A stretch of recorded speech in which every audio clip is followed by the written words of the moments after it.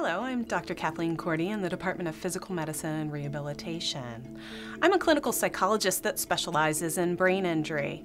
That might sound a bit strange because clinical psychology usually focuses on mental health problems, but when you think about it, clinical psychology is the study of behavior and how behavior is manifested after all sorts of problems.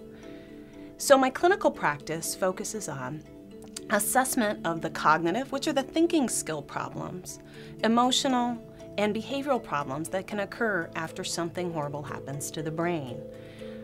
I mainly work with individuals that have brain-based pathologies, injuries, and illnesses such as traumatic brain injury, stroke, brain tumor, and infections of the brain.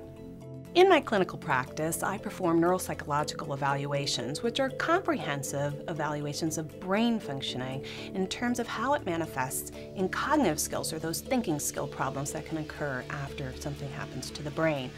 I also have a strong focus on interventions, helping individuals get back into life despite the emotional, cognitive, and behavioral problems that can occur, such as some of the thinking problems, and the behavioral problems such as fatigue, pain management, impulsivity, and other behavioral control issues. I work within the Outpatient Neurorehabilitation Program, which is a comprehensive community reentry program for individuals with brain injury. Within that program, I also serve as the program director.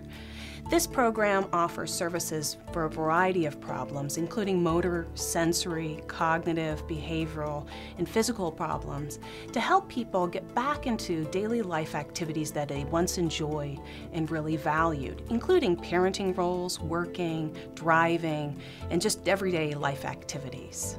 My personal philosophy, and the philosophy that I've integrated into the Outpatient Neurorehabilitation Program, is one of individualized care, tailoring the interventions and assessment processes to really match for that individual and what the issues are for that individual person.